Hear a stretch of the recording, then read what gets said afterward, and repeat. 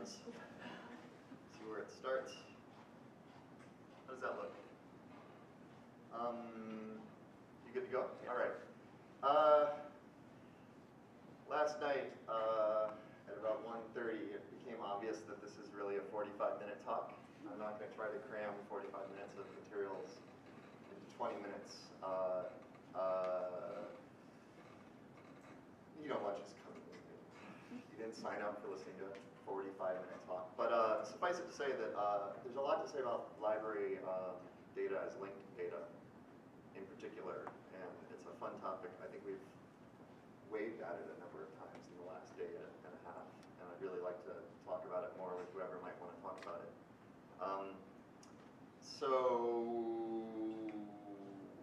Well, let's just get started. My talk is called Why Wasn't I Consulted? Linked library data is a customer service medium, and it's a takeoff on Why Wasn't I Consulted? An excellent essay written by somebody named Paul Ford. I'm not sure who he is. If you Google WWIC, you will find it really easily. I highly encourage you to take a look at it if you have anything to do with putting things on the web. There's nodding, so some of you have seen this. Good. How many of you have seen or read this and you know what I'm talking about already? Oh, okay, good. Well, I'm going to oversimplify it and say that the web is for sharing opinions. That's an oversimple way of stating this thesis. How many of you are familiar with linked data, particularly library linked data? Oh, more hands, but still a lot of hands are down. Okay, I'm going to oversimplify linked library data as saying the web is for sharing data. This is my premise. I'm going to put the two together and see if we can untangle this mess in 18 minutes or less. So let's start with the first one. Why wasn't I consulted?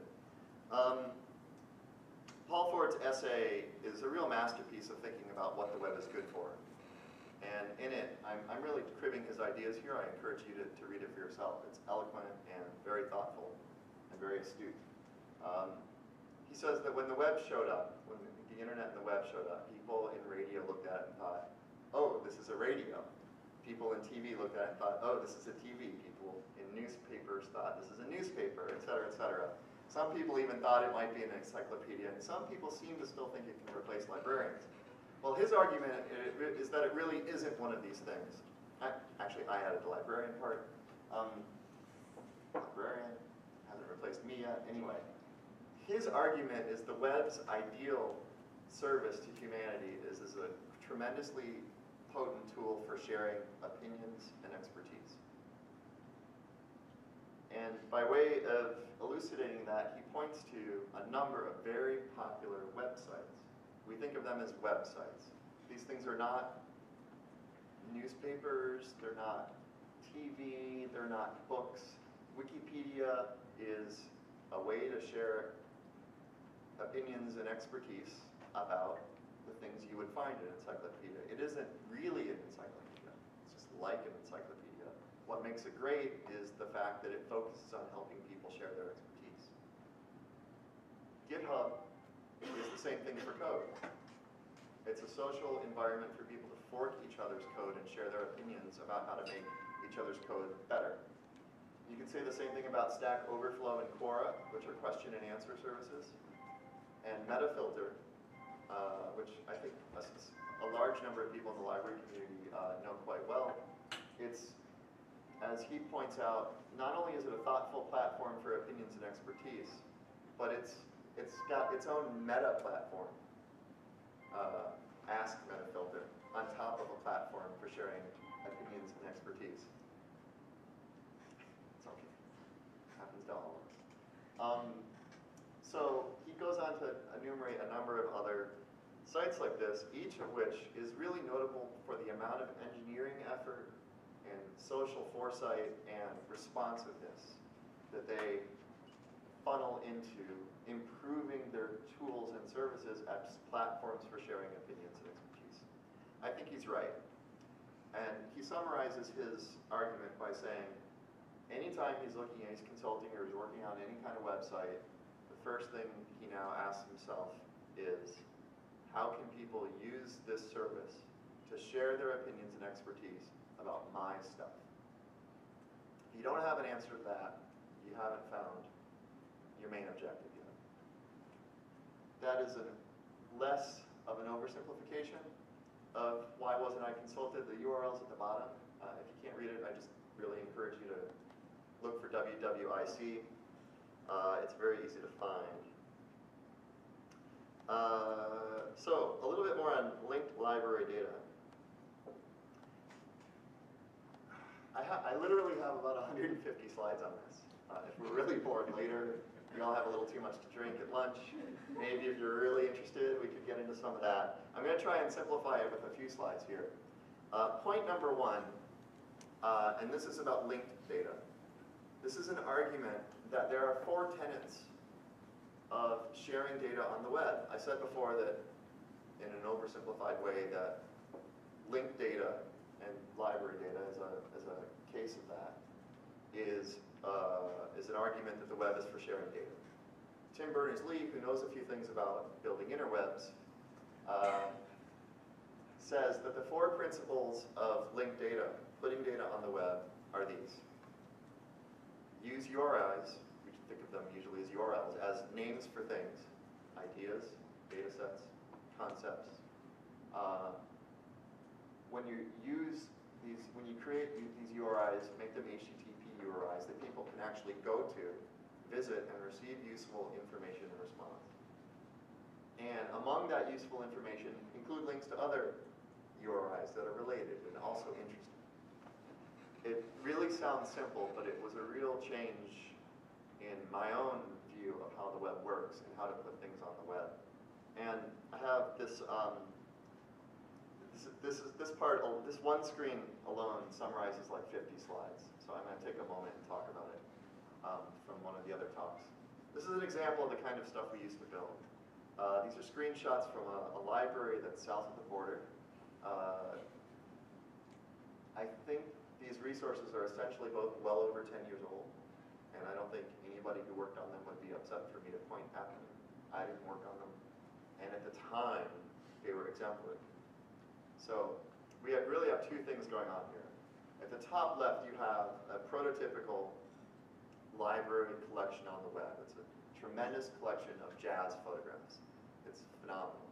If you like jazz like I do, if you like photography like I do, it's a place to get lost on the web. And I don't know if you probably can't really see the arrows, but at the top left, there's like a home page, a landing page. We used to think about home pages as really important, right? Remember that? So if you go to this home page, you can follow a link to a names index, a name of all the people in the photographs that are subjects of the photographs in the collection. You can follow that to an actual, from a browse list to actually line by line list of all the names, and you can click on a particular name. I clicked on Billy Strayhorn, the great composer. And of course the name isn't Billy Strayhorn, it's Strayhorn, Billy. There's a reason for that. That's the authorized name for him, the authority record. We'll get back to that in a second. But if you follow that down over to sort of the middle left where the 4 screens cross, the 4 corners of Billy Strayhorn, you'll see that there are 3 images in the collection about Strayhorn, Billy. And you can click on the view of them as thumbnails, follow one of them down to a particular item, get item level metadata that's got things like the name form, Strayhorn, Billy again, and link to the actual image itself. Here comes the food. I'm going to try and keep going quickly.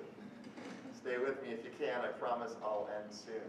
Now, what's weird about all this in my mind is I've added arrows that don't really exist between these 2 services. The service at the right is an authority catalog. It's a name authority file. And I'm starting with a search result for a Strayhorn, Billy. I know it's hard. I'll do a little dance class. If you follow this link to the items, there's 3 items here in the catalog that are related to Strayhorn, Billy. You can get to the full authority record. The only thing linking these 2 things, the actual authority record and these items on a website produced by the same organization that does both of these things, is the name string Strayhorn, Billy. This is the way we've run card catalogs for a century or more. That's all well and good. But we can do more now. And those principles of linked data come into play immediately here. At the right is an image from another collection. It's a little more modern than the one I just showed. It's the Art Institute of Chicago. It's about Rembrandt, the Dutch painter.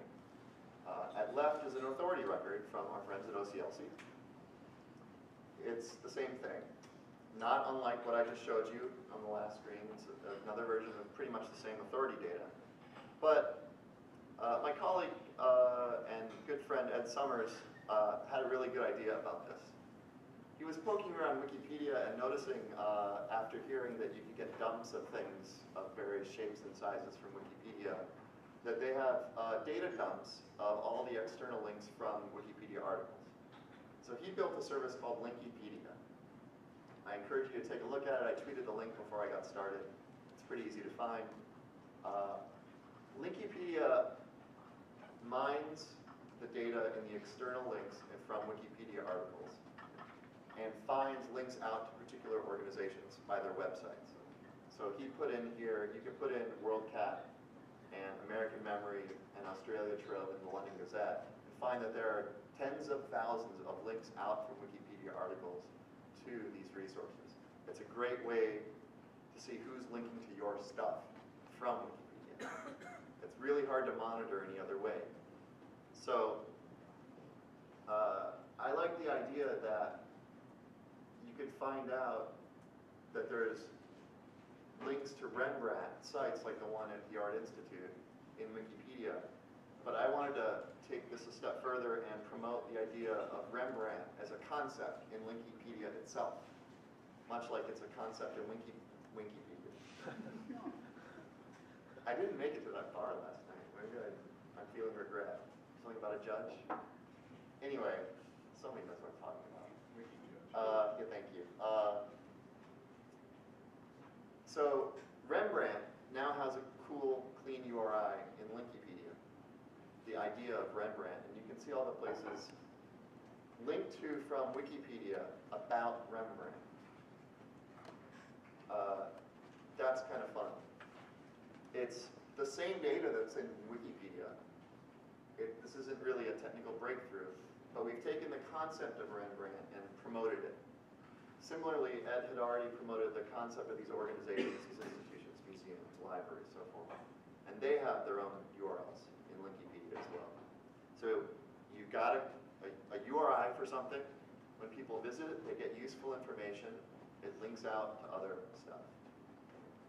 So you can really start following your nose through all this kind of information. At the middle, we have the thing we had before. At the bottom left, there's another museum site.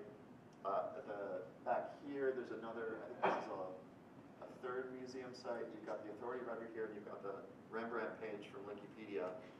And I thought I should throw in some additional stuff just for fun. I was going to give a talk in Japan. So I pulled out the VIAF record, the Virtual International Authority File record. Actually, maybe I didn't. I can't remember the order I did this. A lot of these different name forms. You've got Pablo Picasso in Hebrew and Japanese over there on the left. And among other languages. I might have gotten that from the OCLC record. I can't remember which one it came from. Anyway, I pulled that data in and parsed it and generated these links. It must have been VIAF. Anyway, VIAF, you can tell that the French form of a name is, well, it's Pablo Picasso. Picasso, Pablo.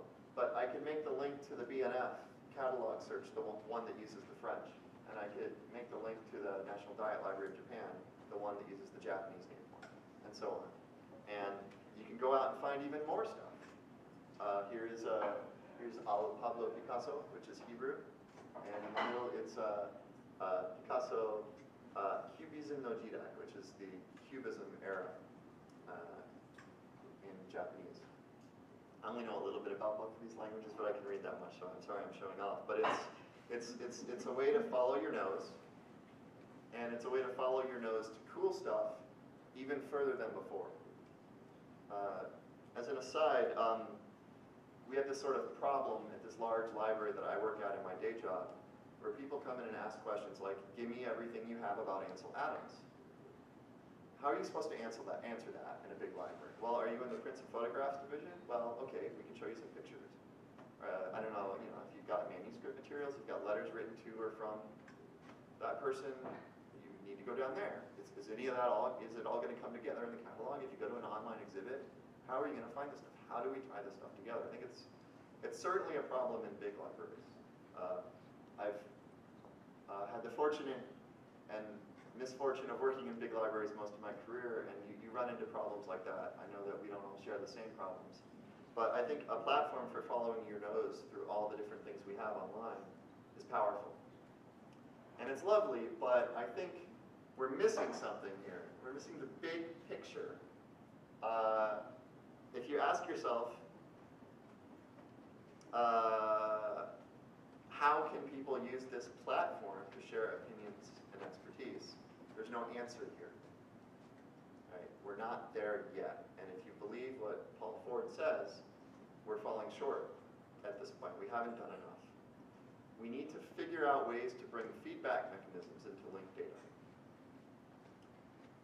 So I mentioned some other sites that Paul Ford had pointed out.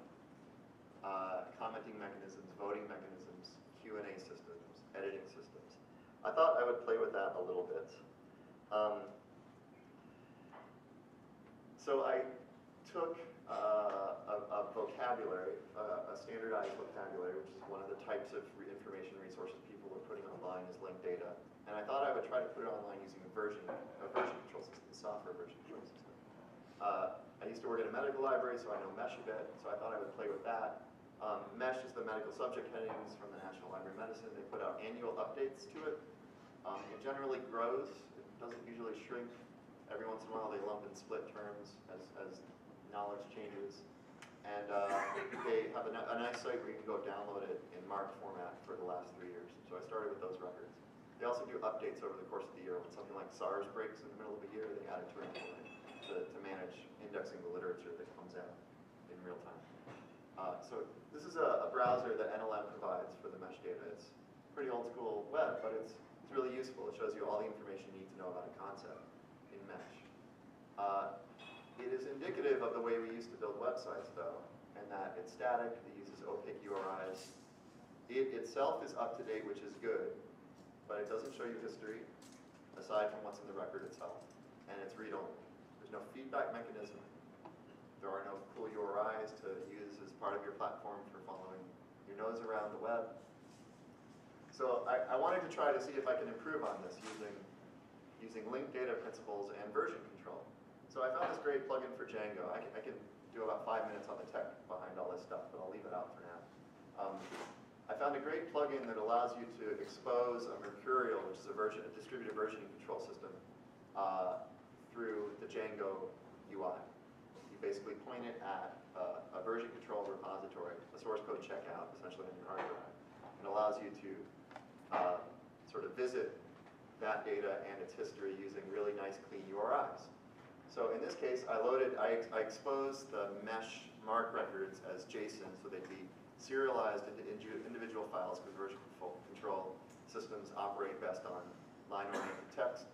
And then I loaded 2009, tagged it, then loaded 2010 over it, tagged it and all its changes, loaded 2011 over that, tagged it and all its changes.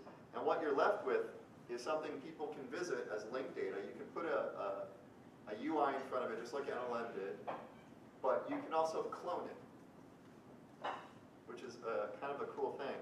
You can see its history. You can see differences from one year to the next between one tag version and the other. In this case, the diff isn't that interesting. They just show that they updated the last updated date. So my example of Mesh turned out to not be a really strong one, partly because NLM has its act together with managing its vocabulary so well.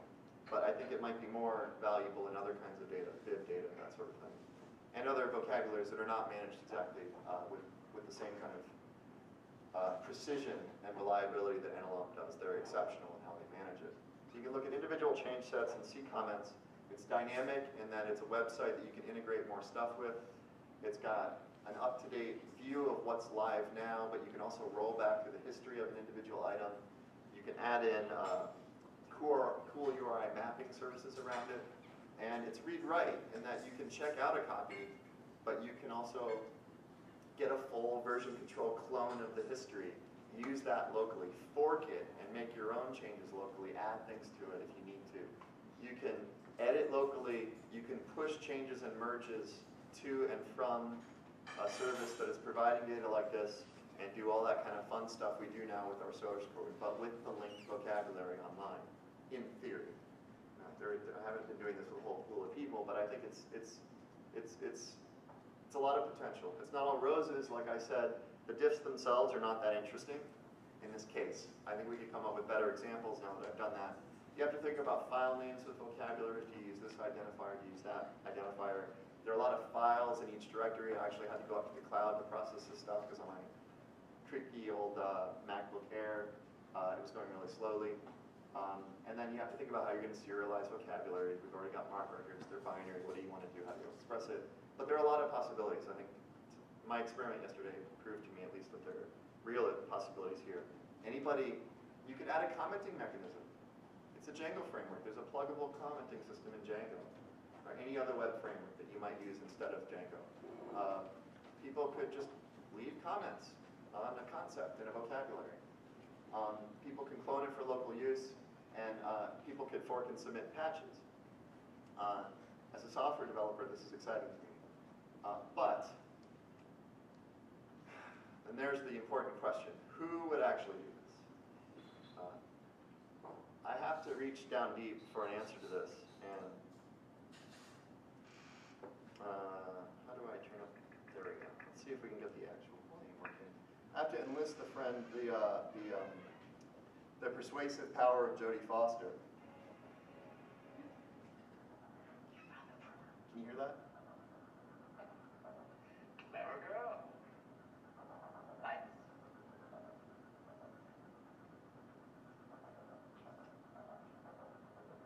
You know this movie? No? Pages and pages of data. Over 63,000 in all. And on the perimeter of each. Alignment symbols, registration mark, but they don't line up. They do. If you think like a vegan. An alien intelligence is going to be more advanced. That means efficiency functioning on multiple levels and in multiple dimensions.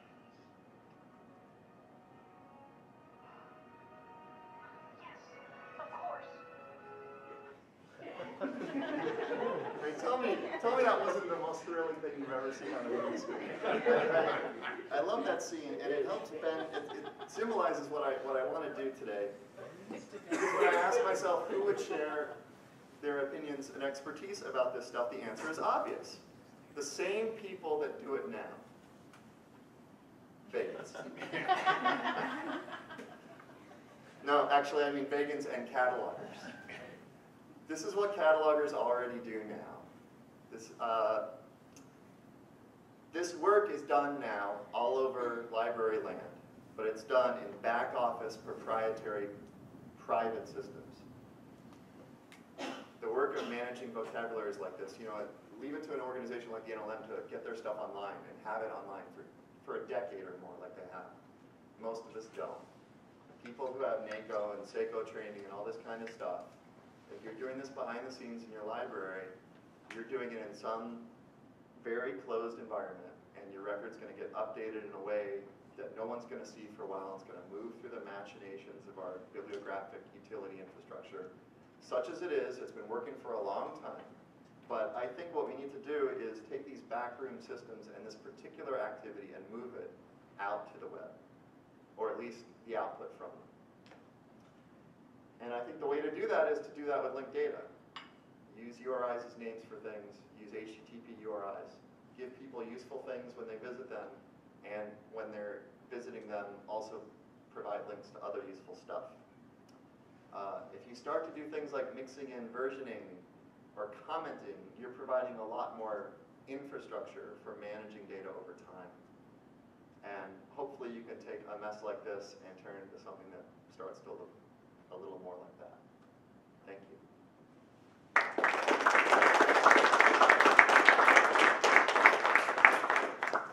Questions? Yes. Okay. Did you just call catalogers aliens? No, just kidding. So, this is being recorded, right? Dale, as you and several other people in this room know, this is really a story of my life in romance. I'm married to a cataloger, so we spent a lot of time trying to figure out how to bend our professional worlds back together. No, I didn't call them aliens. No. But if men are from Mars, maybe women, or in this case, catalogers, are from Vega. I don't know. I didn't mean to be gender specific. It's just the cataloger I know best happens to be a woman. I know a lot of female catalogers, etc. Yeah. I may be able to make a question of this, but it's kind of implied. I suspect probably a lot of you, especially the catalogs, may be familiar with Sanford Berman and all the things that he's been trying to do over the years around getting our cataloging systems reformed to not to have terms that people can use, to have terms modernized more swiftly. I actually think this could be a real push in the right direction for those of us who are philosophically in line with him around the need for reform. Is I think what you correctly categorize as these backroom isolated systems taking place, you know, just one person after another, put them on the web, crowdsource them among the people who have knowledge of the area, and then throw them out to the libraries to use via web services. Your problem around the need to maintain authority files to make sure that anything that's been written since the 1860s on a similar topic has the same subject heading goes away because your taxonomies are updated in real time. I have two reactions to that. One is that obviously I agree on a level with you, but I really I hope I emphasize this enough. I think the work they do is critical, and the work itself doesn't need to change a lot.